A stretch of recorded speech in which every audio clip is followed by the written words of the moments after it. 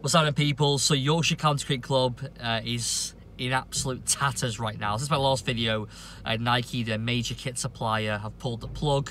We signed a 4-year deal a few months ago, but they've pulled the plug.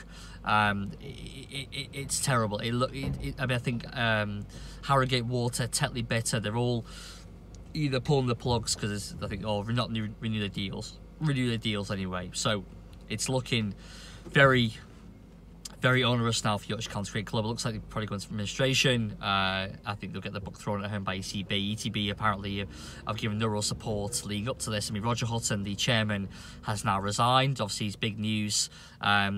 He doesn't get away scot-free, as far as I'm concerned. Obviously, I appreciate his statements.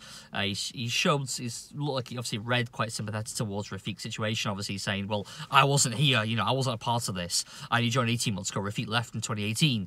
Yes, that's true, but let's not forget that the law firm that was appointed to investigate into this claim brought against Yorkshire was Patton Squires Boggs, I believe, and Roger Hutton used to work there. So he got his own cronies in to protect his position, protect his club. Do appreciate yourself, Arthur and Martin Moxon. I always thought was a bit of a scumbag, to be honest. Came across a bit of a scumbag back in his playing days for Yorkshire. He's called for them to resign, team management to resign. Obviously, he didn't get support from them, apparently, according to a statement, because he acknowledged facts that changes need to be made within the club. This is a case of the highest level of institutional racism, which is what needs to be adhered to here. And Rafiq is right about that. It's not about individuals. Obviously, Balance has been exposed now, and I genuinely thought it's Balance. I told someone that before it came out. I thought it was like Gary Balance because it's a current senior player from back then, so it kind of whittles down quite a bit because the team's changed a lot for the last 5 years. So Gary Balance is the one for me. I just felt with his character, judging what I've seen in the past, that probably was him, and it was him.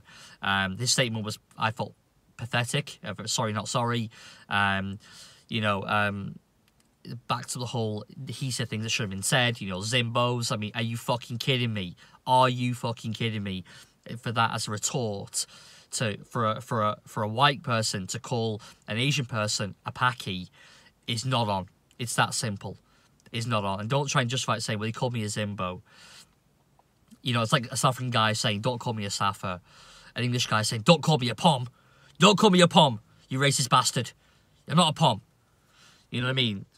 It's pathetic. It's embarrassing. You talk about clutching at straws. So, anyway, these people need to take it to task. I mean, obviously, I know Gary Balance has been he's been suspended from England selection. Definitely, he will never play for England ever again. Doesn't matter if he scores 2,000 runs next year. It doesn't matter. He will not play. He will not play again. He will not play again. Not after being part of this whole massive scandal, which has picked up such massive traction over the last 48, 72 hours. I mean, it's on the front and back pages of a lot of non-cricketing publications, which shows how the story's now got the gravitas it deserves. As I said, it's a case of institutional racism at one of the most iconic county clubs in the whole of the English cricket game.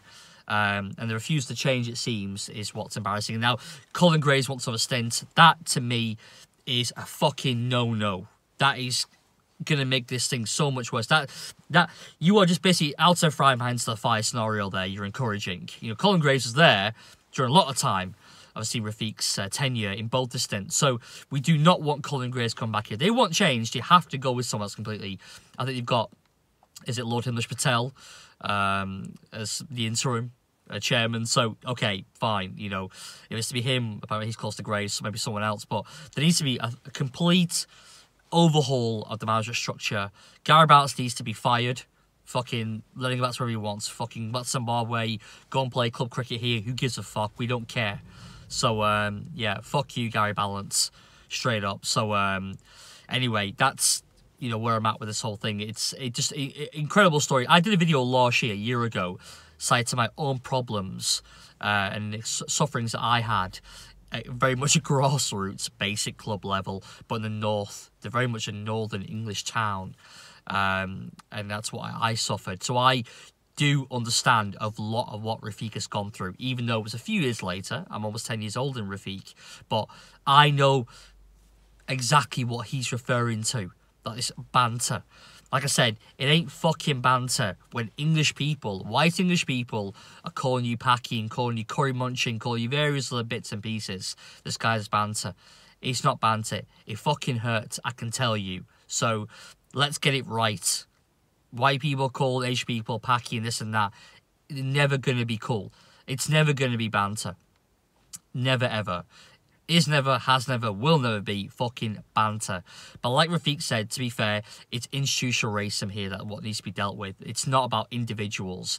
That's systemic, really, of the culture that's been kind of bred within this club. And it's a cancerous culture that's been bred in Yorkshire, as we know, for the last 10 years. But I'm sure it's gone on for decades and decades. So yeah, anyway, I'll leave it there. It's a long vid, this one. It's going straight to Instagram. If you stuck by me for the last 5.5 minutes, appreciate it.